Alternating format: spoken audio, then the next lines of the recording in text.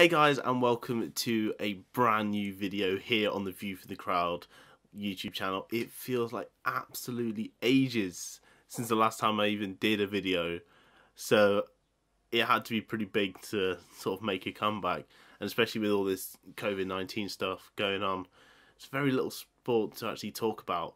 But finally, a bit of F1 news. I haven't really spoken too much about F1 on this channel, apart from my little rant about the Australian Grand Prix, but actually some big news coming out today that Sebastian Vettel will be leaving Ferrari at the end of the 2020 season. Now, this isn't exactly like shock news. Like, we've all been knowing that Sebastian will leave Ferrari at some point.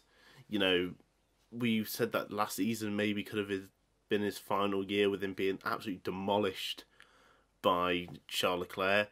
However, he managed to get his seat for 2020, but it looks like it's going to be no more. We haven't even started the 2020 season yet, and this is a big bombshell. We all knew that the driver market for 2021 was going to be crazy, and this is just what's going to kick it off. There are so many drivers who are out of contract at the end of the season. There's only a select few which aren't. I think George Russell is still contracted at Williams. Charles Leclerc's got a contract at Ferrari. Max Verstappen at Red Bull, and I think Lance probably has a very safe seat at at Racing Point, well, soon to be Aston Martin. So it really does sort of throw open what could be a very interesting driver market. And of course, the big question is, who will take over Sebastian Vettel's place at Ferrari to partner Charles Leclerc? Of course, the big two names that have been thrown out immediately are Daniel Ricciardo and Carlos Sainz. Now, these are two very talented drivers who, well, Ricciardo has a much more proven track record than Carlos does. You know, it's interesting to pick between the two. Let's just start off with Daniel to begin with. You know, he has race wins under his belt. We know exactly how good he is in his Red Bull days. Last season at Renault, it was a bit iffy, but it wasn't purely his fault. The car was pretty dreadful, and the team itself was in a bit of a pickle, and being completely wiped the floor with by, you know, Carlos Sainz and McLaren. So it could be really interesting to see that sort of partnership between Charles Leclerc and Daniel Ricciardo. You know, Daniel is such a talented driver, and a lot of people said when he left Red Bull that his chances of a world title were over. And you could see why that would be, because that Renault team were nowhere near race victories. You know, it takes a lot to sort of push into that top three. But he's still a remarkable driver, and a driver that really does deserve a shot. And I think this, if he did get the drive at Ferrari, this would be his big shot at a world title. Of course, then we go on to Carlos Sainz. He has been in Formula 1 since 2015, and he only got his first podium last season. Well, he technically finished fourth, but Hamilton got the penalty. You know, so that's how he inherited his first, you know, podium in Formula 1. Don't get me wrong, big McLaren fan, big fan of Carlos Sainz and what he did last season. You know, he had some remarkable drives. But is he ready for that Ferrari drive? I don't think so. I think if Ferrari bosses were really to sort of put their heads down and think about who they want out of them two, I would pick Ricciardo over Sainz. Yes, Sainz is a great driver, but I think he just fits in with the ethos and what McLaren are trying to do more than he does that sort of big step up to, you know, Ferrari. You know, he's been a part of the Red Bull Junior team. He never made it into the Red Bull car. You know, he went from Toro Rosso to Renault, and then Renault to McLaren.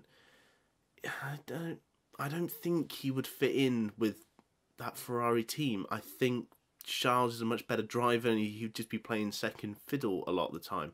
I think Daniel Ricciardo is that driver who would be able to put up a much better challenge to Charles, and I think he'd do a great job. Of course, those are not the only two names that are out of contract. There are so many drivers. Bottas, Hamilton, both out of contract. Will Hamilton ever really step foot in a Ferrari car? No, I think that's pretty clear, and he's already underway with contract talks with Mercedes for the next few years. So I definitely see him probably you know, he's in the back end of his career now, and I think he's going to see it out with Mercedes. You know, it's a good team, it's a good car, and, you know, they've been very successful with, you know, both Toto and Lewis. So I think it's pretty sure that Lewis wouldn't go to a team like Ferrari. Would Bottas fit in with Ferrari? Probably not. I don't think we're seeing the best of Bottas, and I think we could see a lot better, but I think his time at Mercedes is probably drawing to a close as well. It would have been good if, you know, with all this thing, it's like, it would have been great to see how George Russell got on this year, or how Esteban Ocon did. I think Ocon will be staying with Renault for probably the time being. I can't see him probably just bottling out of Renault after a season and joining Mercedes. I think Russell was probably their prime driver to go into that seat. So, yeah, it'd be interesting to see what their future is. I could get into, like, every driver's, you know, future of what's going on. Alex Albon has also been a name that has been thrown about, but, you know, he's literally just starting his second season of Formula One. You know, yeah, he had a tremendous rookie season, you know, going straight from the Toro Rosso into the Red Bull team.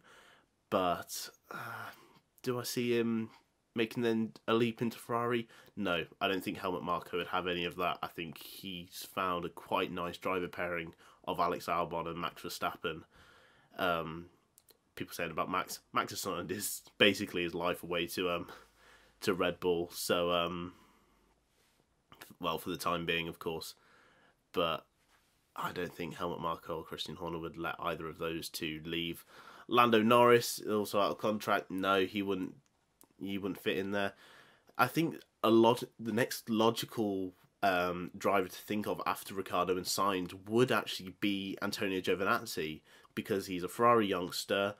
It's not technically a Ferrari junior team, but a Ferrari customer team of Alfa Romeo.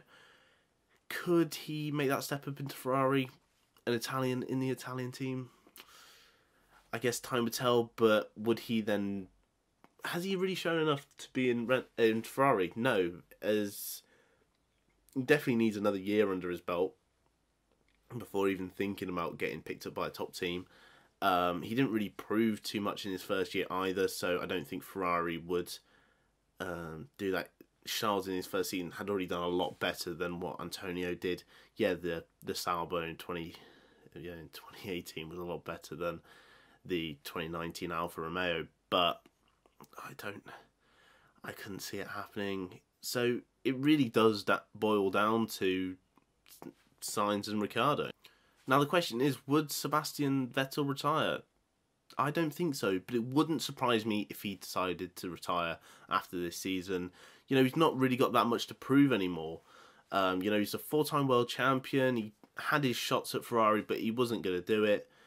Would it suit him to go and, you know, take Kimi's seat at Alfa Romeo? Probably not. I don't think Vettel wants that sort of end to his career. I can't see him being one of these people who wants to then sort of just dip down into a smaller team to finish out his career.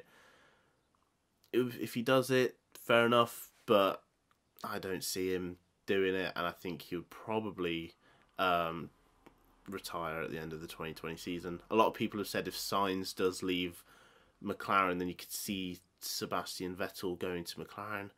Could be interesting, that, but I don't personally see it. There's so many options that are open to him. I don't think he will make a decision just yet. I think he'll see what drive options are open to him.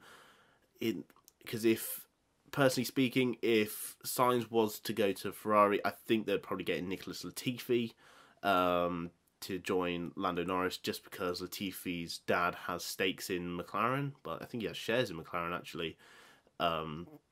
So the politics of Formula One might land him a McLaren drive, even though he was actually never picked up by the McLaren driver program, which I did find particularly interesting.